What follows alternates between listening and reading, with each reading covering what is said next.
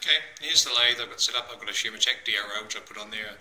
There's a scale under there, and you can't see it, but there's a glass encoder scale on the back.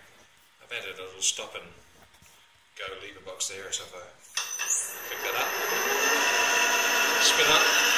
Bottom line on the Shumatech's reading RPM, glitch. It pretty much lives on this setting, because I can, with that, on a multi-turn, you know, I can get up to 1300 on that, and I can get down to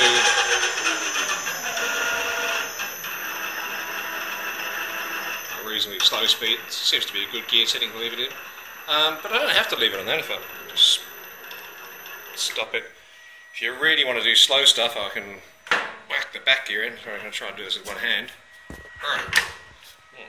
Well, if you haven't vomited, that's what it looks like. Get it in that gear, I think. That's the back gear.